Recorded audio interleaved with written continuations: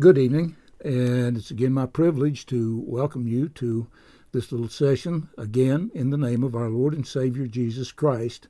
And it is my prayer that the blessings of the Lord may be well known to you all.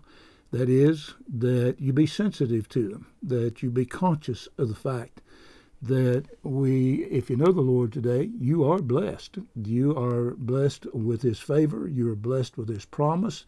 You're blessed with His assurances. You have all of those things, but we are to cultivate that. Walk as in the presence of God. The Apostle Paul wrote to the Ephesians, walk worthy of the vocation wherewith you are called. In the Old Testament, the commandment to Abraham was, walk thou before me and be thou perfect. And literally, we are to be, and then in the pursuit of holiness, we're to be conscious of His power and His presence.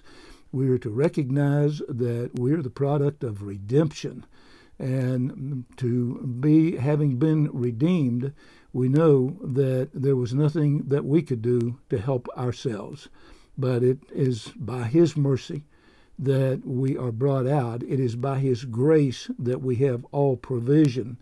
It is by the hope that is placed within us through the indwelling of Christ Jesus our Lord that we enjoy the hope of eternal life, and thus rejoice in not only that which we have now in the way of joy in the Holy Spirit, and the fruit of the Spirit is love, joy, and peace. This we should be able to experience no matter the circumstances about us. All we have to do is turn on the television or listen to any news broadcast, and you will hear of difficulties, of trials, of troubles, of wickedness in high places, of immorality, of all these things that are characteristic of fallen man. And it is amazing as we look about us and behold the wonders of God's creation. We watch the members of the animal kingdom and see how well they operate. The whole system is harmonious. And yeah, we see things that appear to be violent and all like that, but it reflects the order of the Creator. And it's been well said that only man fouls his own nest. And this is exactly through the pursuit of immorality and all of these things, this is exactly what has taken place. And it's scary to me that I see often these things being carried on, even in the name of Christianity. It can't be, because we see no evidence of Christ in what is going on. And so I want to address a little bit the thoughts today, and I'm going to be turning to the first chapter of the book of Titus. And there I hope to be able to share with you some thoughts about putting ourselves in a proper perspective and our proper approach unto God and our conditions whereby we are able to call ourselves the children of God. Let's look to Him just now. Father, I thank You for this day. Thank You for every overture of Your kindness and mercy towards us. Thank You, O Father, for the great love wherewith Thou hast loved us, for the wondrous gift of Thy Son, Christ Jesus our Lord, to suffer and die in our stead. And we rejoice that He has risen again, has ascended on high, is seated at the right hand of power, is ruling and reigning, expecting until His enemies be made His footstool. And we rejoice in the surety of His coming again. Even so, come, Lord Jesus.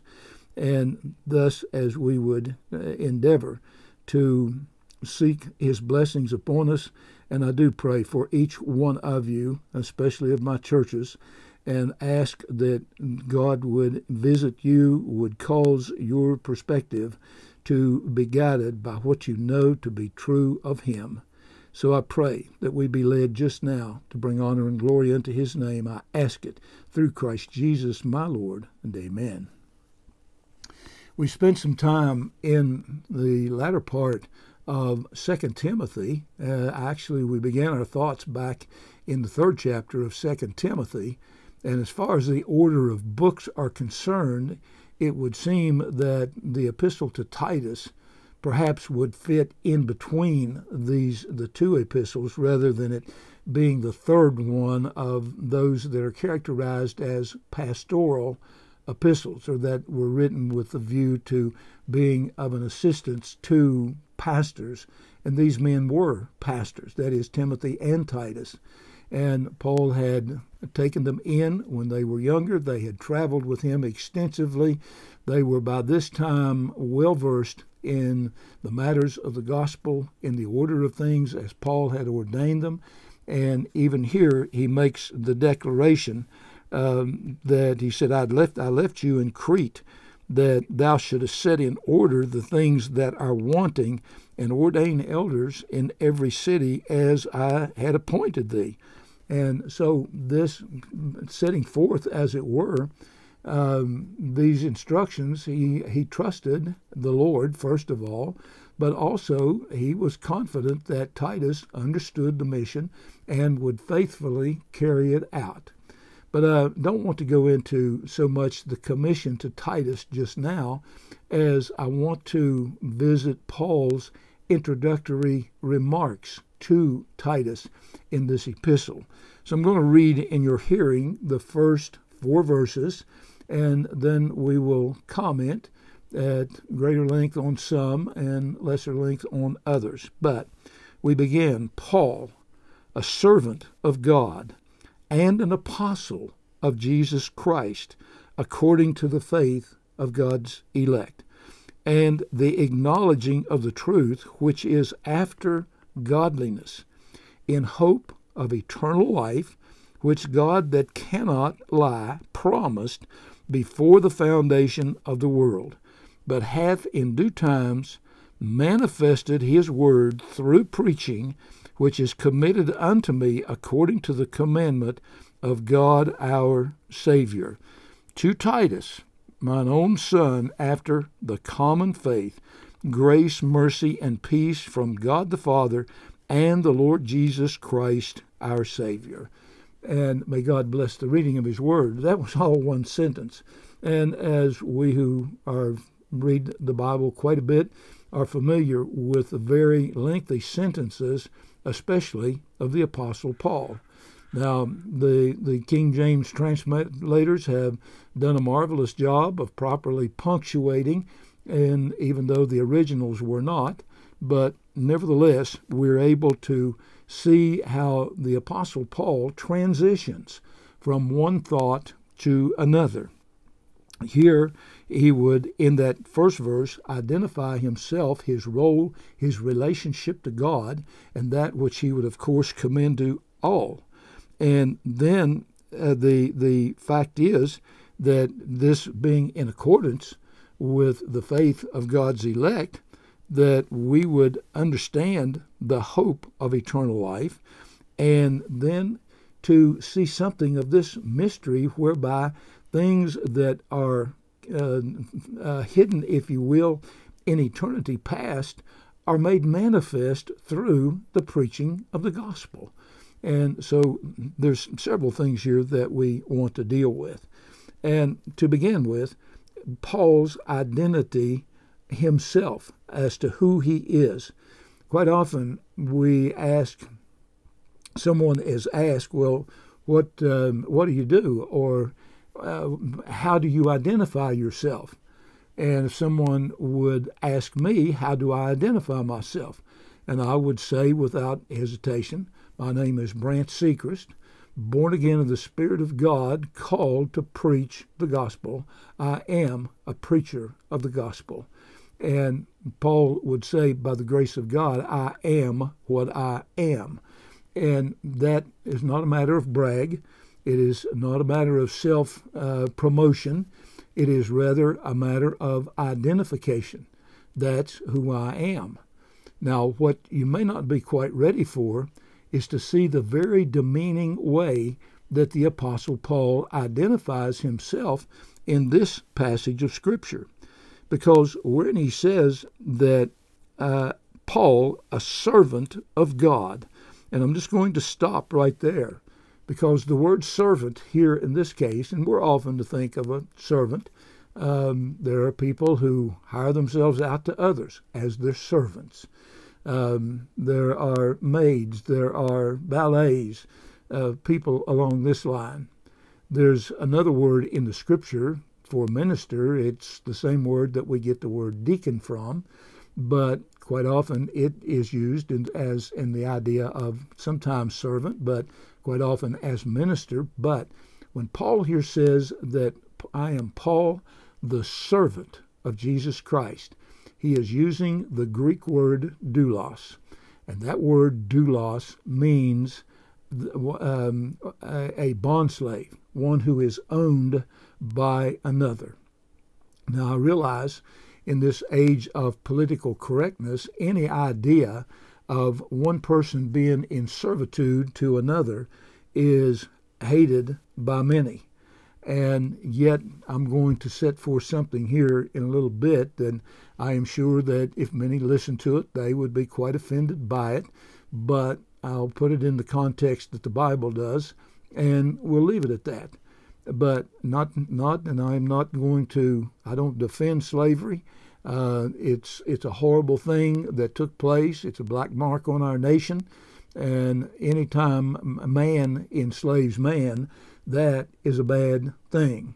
And so, but nevertheless, we know that it's there. It's part of the history, and it is prayerfully not something that is a characteristic of today. Although we know it's going on in places throughout this world, and while there is much focus on the issues in this country, quite often the same people who are decrying things in this land are ignoring the fact that in some of the places that they actually defend, it's going on unabashed. And so nevertheless, that's another message for another time. But Paul, the fact is here, calls himself the doulos, a servant of God. And that word, and it is the most abject, servile term for a slave among the Greeks. In other words, that it was the deepest and the darkest form of slavery. And nevertheless, it becomes the expression of true humility to Christians. And Paul said it plain and simple in writing to the Corinthians. You are not your own. You are bought with a price. And I don't hesitate to make that statement, that I am not my own. I am the slave of Jesus Christ. I am the slave of God. I have been purchased. I have been bought.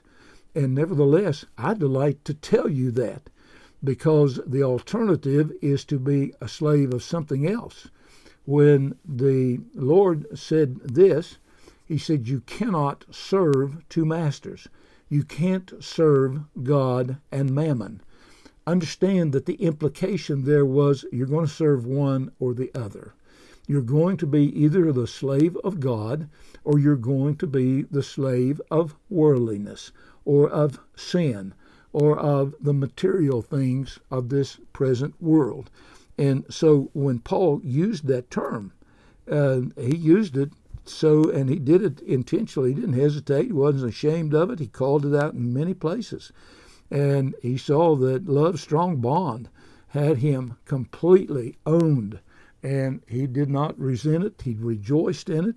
And so do all true believers. If you're still holding on to some ownership of yourself, well, I have rights, or I can do this. That's this part of it I reserve for myself. And I think many compartmentalize their idea of the faith. You know, this is church is part of it, and maybe praying a little bit's part of it, and all like that. They do not realize that 24/7 they are the property, if indeed they're born again of the Spirit of God. And I'll say more about that in just a moment. That they are truly the slaves of Jesus Christ. And so I know, again, I am sure that there may be some hearing this that, oh, I don't like that terminology. I don't like to use it that way. Well, I'm sorry. The Scripture does. And I mean, I'm sorry for you. I'm not sorry for saying it. And I'm not sorry that the Scripture does it. I rejoice that the Scripture reveals such a strong bond in the relationship that I have with God, my Savior, through the Lord Jesus Christ. And so we have to understand this. There's some things that here again, as I said, it becomes the expression of true humility as far as Christians are concerned.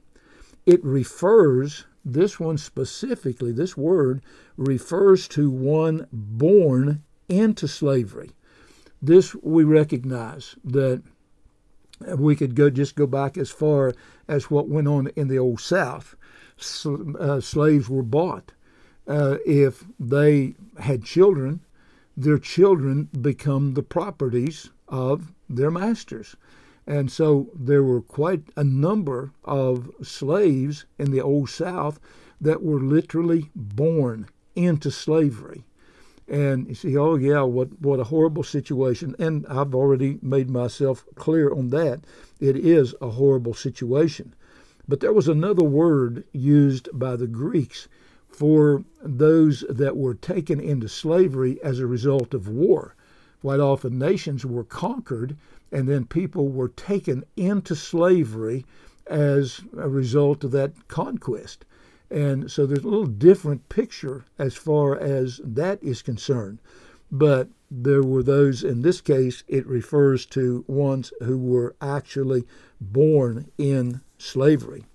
It refers to one whose will is swallowed up in the will of another. In other words, the slave has no rights. He has nothing that he can claim. No, this is my part. This is what I can do. His will was completely swallowed up in the will of his master. He only moved within the confines of what was permitted by his master, or what was commanded by his master. You say, boy, this is not really sounding good at all. And so though we come to understand, and where we can put this into a very positive situation, is that Paul was, and he called himself that, he was the bondslave of sin. In the 3rd chapter of this book of Titus, we read these words, for we ourselves also were sometimes foolish, disobedient, deceived, and listen to this terminology, serving divers lusts and pleasures, living in malice and envy, hateful and hating one another. That's how you serve sin. That's how you serve your own will. That's how you serve your own way. And so David called himself as one born in sin and shapen in iniquity. So there again, bondslave either of sin or the bondslave of Christ. And so this thought, again, after salvation, he saw himself in that way. After salvation, his will was swallowed up in the sweet will of God. What a precious thought this is. And by the way, I derived some of these definitions from reading Kenneth Wuest, who was a prominent Greek scholar. But there again, swallowed up in the sweet will of God. But understand this, that when he was born again, born anew, he was born into that doulos, or born into that slavery to God. But the bonding is love. It's not hatefulness. It's not that idea of condemnation. And here again, there is such a delusion as far as man is concerned. I believe in the free will of man, I often hear. I can do what I want to. Nobody is going to tell me what to do. Do you hear what you are saying when you make those statements? You are saying that you are the servant of a sinful nature. You are servant of the devil. You're doing exactly what he wants you to do, and your will is actually swallowed up in the will of another. What the man likes to just think it's up to me. I can make my own decisions. If I decide to be a Christian, then I'll be a Christian. No, you won't. That's not how it works. And besides that, unless God moves in, borns you again, and deals with you in the way that only He through the Holy Spirit can, then you will remain in bondage throughout all of your days to the will of Satan. No, he's not telling me what to do. Yes, he is.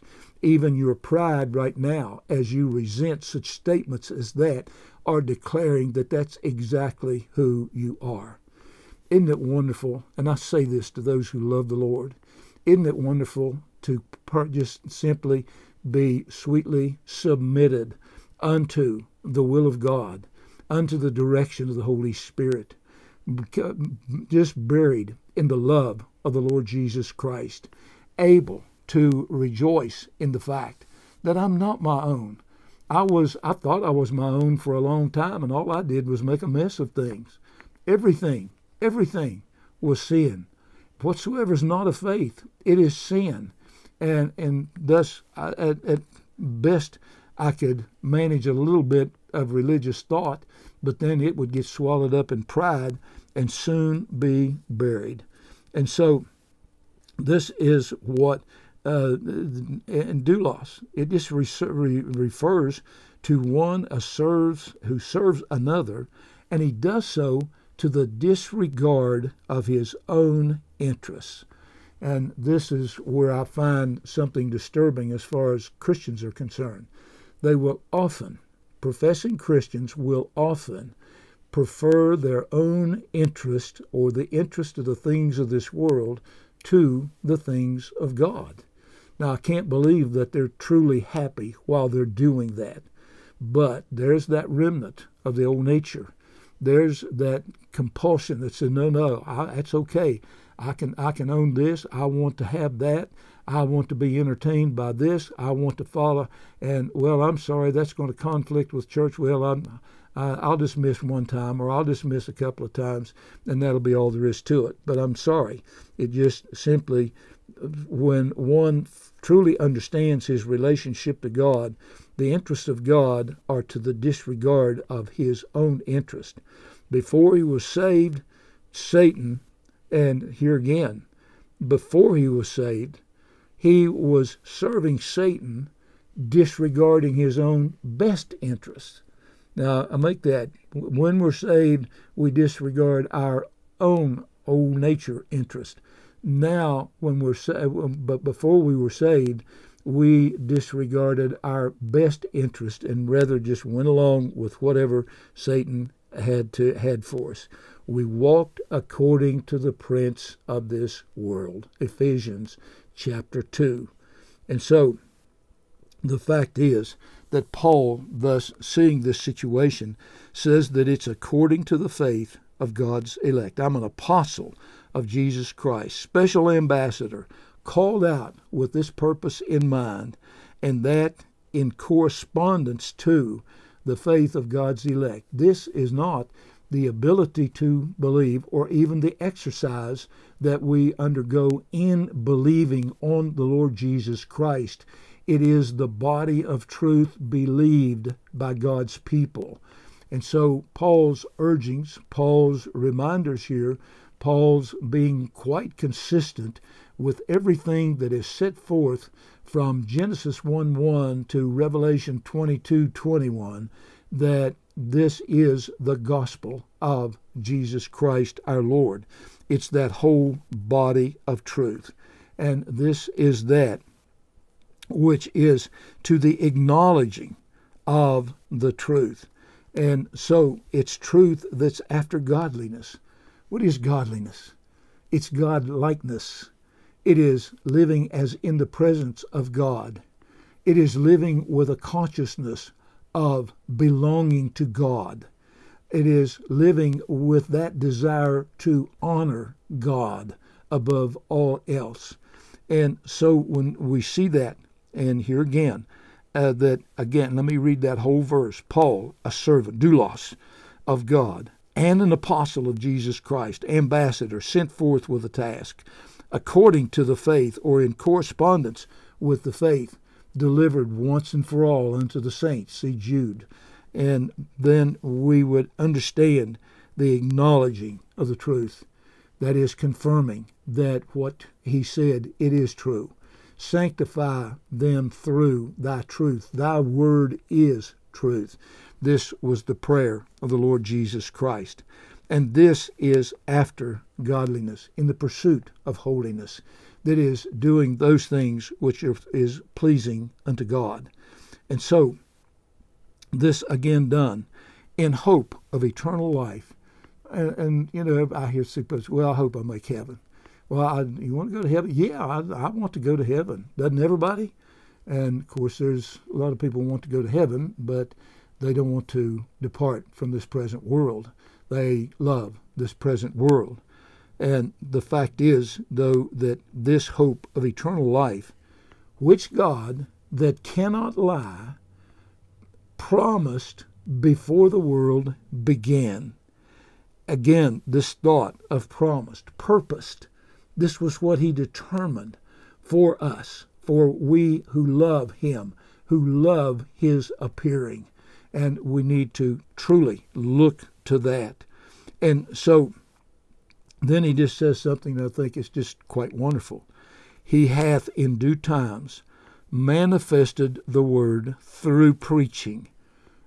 And then Paul goes on to add, which is committed unto me. He wasn't the only one. He wasn't saying, I've got the handle on it all. But it was committed unto me not only to preach the gospel, and as you'll see that he says to Titus and to Timothy as well, to look for men to commit the gospel unto their trust. And this was something that was to be promoted. Why, preachers? Why is it important to go hear the preaching of the word? This is the method that God ordained. Some would say, well, I can read the word of God, but through the foolishness of preaching, it pleased God to save them that believe. That doesn't put the power of salvation in my hand or in the hand of any other preacher. What it does say that in the preaching of the word, in other words, the emphasizing, the exhorting, the exclamation point placed on the word of God, the intensity with which the word of God is to be understood, it is promoted, it is exemplified in the preaching of the word. I'm excited about what I'm telling you right now. And I realize you can read these words as easy as I can, but I want to put emphasis on them, and I want the emphasis to resound with you. And so, in due times, manifested through preaching, which is committed unto me according to the commandment of God our Savior. I'm doing what he has told me to do. Doesn't it seem strange that God would command men like Paul and poor little preachers like me that to preach the Word of God, that it would be emphasized throughout the Word of God, and then leave it to you just whether or not you feel like it's important to go give attendance to it or not. I'll do my own little religious thing. I'll do it my way. And there is no way but God's way. And these things he has ordained. Oh, that God would grant an outpouring of his Spirit upon us, that we might be thrilled, might be delighted, might love the opportunities that we have to attend on the preaching of the Word of God and to be preachers of the Word of God ourselves. It's not for you just simply to hide your light into a bushel. Your light's of the world, and thus we are to act as such. You are what you need to be. I've said it before, I'll say it again. And so thus he addresses to Titus, mine own son after the common faith, and desires for him grace, mercy, and peace from God the Father and the Lord Jesus Christ our Savior. Paul doesn't hesitate to go back to that divine order of things. God who has decreed salvation, Jesus Christ who has suffered and died on Calvary's cross to procure salvation, and God the Holy Spirit who brings these words to life and illuminates these things and quickens those whom God has set forth before him. Oh, that we might indeed respond with great delight to being called the bondslave of Jesus Christ. May the Lord bless you now, is my prayer.